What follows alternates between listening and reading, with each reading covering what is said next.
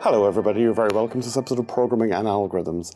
In this episode we're going to look at structured programming. So in structured programming we're going to think about modules, we're going to look at parameter passing, we'll look at return values, variable scope, and local and global variables. So we've seen a bit of this story already in terms of modularization. We know if we take a program like the prime number program, where we check if a number is prime or not, we can divide that up into two chunks. And we've done that already.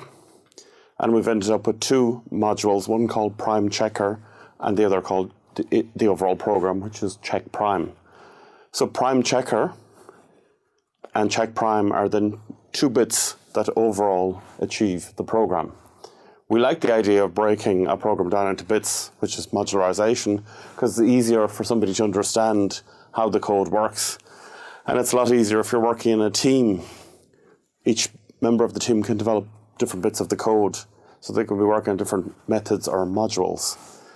A number of studies have shown that it actually improves the quality of the code, and it allows you the opportunity to reuse the small chunks of code over and over again. So with our code, our prime checker and our check prime programs, as before, we note that there is a statement, return is prime. So in the module or method, we have, at the end of the program, we have a return statement that says, once you've determined whether the number input is prime or not, return that Boolean variable from the method or module prime checker to the program that's called it, in this case check prime. And then as you can see in the code in check prime, it says if prime checker equals false. So that is, if what I've returned is that the number is not prime, then say it's not a prime number, else say it is a prime number. So we're passing the output of the module prime checker to the main program check prime using the variable is prime, and we use the return statement to allow us to do that. So typically we only return one value using the return statement, and it returns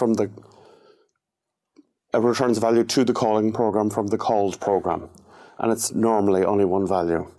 So it's up to the program that is calling the module to capture that value when it comes back. In this version of the code, it is interesting the way it's broken up. One half of the code reads in the value and checks if that number is prime, and then the second half of the value prints out the answer as to whether or not it's prime.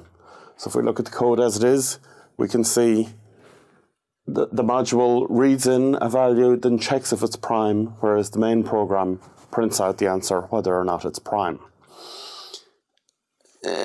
Not that it's terribly bad design, but it's probably slightly bad design to end up with a situation where you have a module that's doing two different things. One, reading in the value, and then second, it's checking if the number is prime or not. So in actuality, many program designers would argue it's a better standard of programming to not be reading in the value for the prime checker code and have the main part of the program reading in the value. So how would we do that? Well, we do that by taking our existing code and then moving the read part from the module prime checker into the main part. So now we've got read value, and then we check if prime checker for that value is true or false. So the key changes there is we've moved the read value from the module to the main program, and we've changed how we call the main program. Instead of calling it prime checker open bracket close bracket, now we do prime checker val, the input value. As a consequence of that, that means that value has to be passed into the module. And in this case, whatever name we use in the main program, we don't have to use that in the module definition of the parameter, and we've called it A just for fun. And instead of reading in A, we're taking in A as a parameter from the main program. So what goes in as val from the main program becomes A in the module, and then we take one away from A and we check in the standard way. And then when we've finished the prime checker module, we simply return is prime or not as before. So it's a very small change, but instead of a main program calling a module with no parameters and returning a value back, we have a main program calling a module with one parameter and then returning one value back. So then our module to check if a number is prime or not now is simply doing that. It's just checking if the number is prime. It receives in a value and then it checks if that number is prime or not. So it's doing one thing well as opposed to two things. And then the main program is taking care of reading in the value and checking and printing out whether it's prime. When I call a method, I can call it with no parameters, with one parameter, with two parameters. And I simply just give the parameter names separated by commas within the brackets, and that's all I do. The number of parameters I call a method with, then I have to define the method to accept those number of parameters. They have to match in terms of the code. So then, as we said, if I call prime checker with value, then that can be read in as A or B or value or any variable name at all. Also, the benefit of this, though, then is on the command line, I can type in prime checker open bracket 26, and I can check if that's prime as well. So because I'm not reading in the value in prime checker anymore, that means that module prime checker can be used in a variety of different ways, which is really excellent coding, and it's much more software reuse. I'll move on to another topic now, which is variable scope. The notion that if I have a module or method, if I declare a variable within that module or method, then the variable I've declared is only visible within the module or method. In a different module or method, you can't see what value that variable has. It's called binding sometimes as well. So they are called local variables. They're local to a particular module. If I declare a variable, though, outside of any modules in the main program, then we call that a global variable because all modules can see it. So that's the scope of a variable. It's simply what part of the program where the binding or variable value is valid. So it's either a local variable or a global variable. Global means all the modules can see it. Local means only the current module can see it. If I declare a variable inside a module, chances are only that module can see it. If I declare a variable in the main program, then all modules and the main can see that variable's value. Sometimes we call that visibility as well.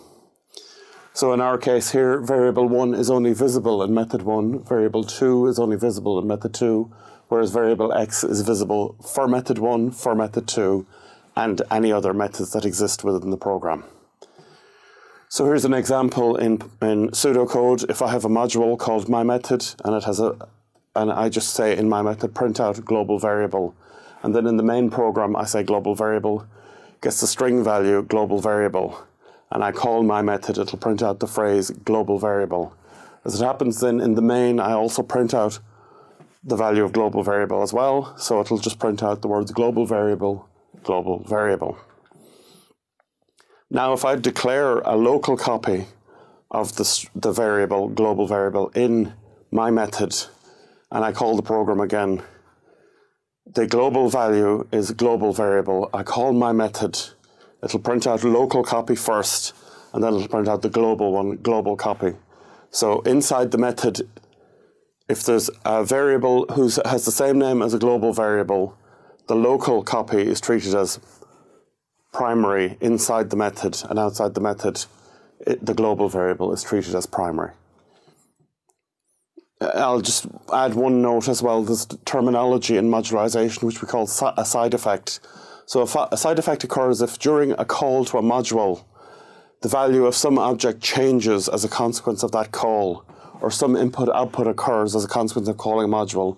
We call that a side effect. We like modules that are side effect free, that doesn't change anything, that when you call the module, it does whatever it does, and then returns back and leaves everything in the state it was. But we define certain modules as being either having side effects or being side effect free. So thanks very much. We'll see you on the next episode.